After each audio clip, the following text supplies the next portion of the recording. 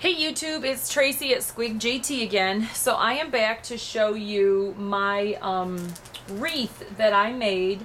It's actually going to go to my mom for Mother's Day. And I think I might make another one to put up in the Archiver's store here where I work so that people can see what the Cameo does, because I know this flower is one that we sell at the store because we do custom cuts now. So anyways, I got my Paper Source magazine in the mail, and there was their wreath, and I thought that is so pretty. I haven't made the middle yet, and I'm not sure I'm gonna put anything in the middle, but I thought I can make one of these for my mom, so I did. And that is her Mother's Day wreath, and so you'll see each flower, and I just used the different colors: cream, pink, you know, bolder pink, and the green leaves. But it ended up turning out pretty good. And then the ribbon, like I told you, I used the Maya Road ribbon, and I grabbed some more because I want to make, I'm actually going to make, ooh, and it's a different color pink. Ooh, I like that even more. So here's what one of the flowers looks like close up. You can see all the different layers that are in there. And then I just used some stickles in the middle just to, you know, add a little bit more. And I think right here is one that I want to push down.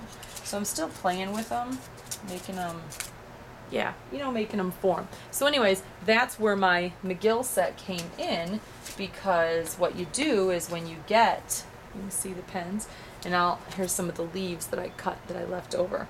But I'll show you, let me see if I can tip this.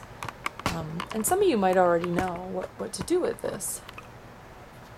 But you take these, and the ends of these are all different sizes of the ball rollers. And so if you want, like on my flowers, I wanted them to curl, you just start circular motion. There goes all my washi.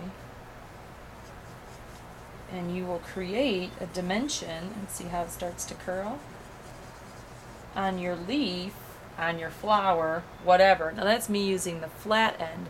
If I wanted, you know, if I wanted to get like crazy, because I don't like sitting here rubbing this thing for so long, but you can do smaller strokes and really break down the paper, and then that just gives, you can see the difference. I'll show you the texture. See the difference in the texture, and it just starts to give the leaf a little dimension, so it makes it look kind of real. Yeah, so fun. Didn't take me that long. I was pretty surprised.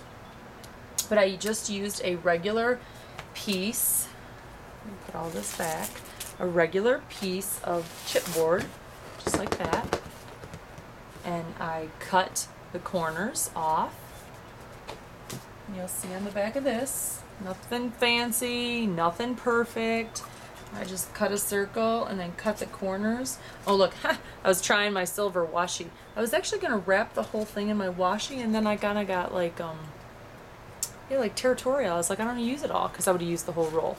So yeah, nothing big. And then I just placed my flowers, you know, big one, big one, big one, big one, and then slowly started putting in the green leaves and then placing a flower. And I used, to glue all my flowers together, this is the glue that I use. It just rocks. I mean, it just, like, you put it on, it's glued. So if you make a mistake, yeah, you're kind of done for. And then, let me put this back up. I'm gonna move my camera. Gosh, it never moves the right way. Alright, there we go. So then, yeah, I hot glued the flowers on, hot glued the ribbon on so that it'll hang. And that is my masterpiece. Isn't that great? I just had so much fun. I used crystal stickles. I love the crystal. I think it's because it's so blingy, but the glitter inside it is so small. I just love it. Yeah, that is my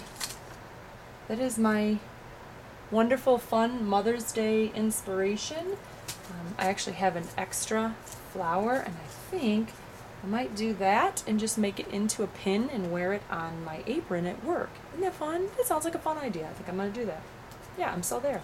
So anyways, thanks again for watching YouTube. If you have any questions, put them down below. I'll try to get back to you as fast as I can. Sometimes it just takes me a little longer because of my 2 classes and working and dealing with my 4 children. So Have a beautiful day. It's sunny and gorgeous here in Georgia, about 80 degrees. I don't know what it is by anybody else. Looks like where I'm from in the north, it's cold, so I'm glad I'm not there. Yeah, anyways, okay, it's Thursday. I'm off. You guys have a great day. We'll chat soon.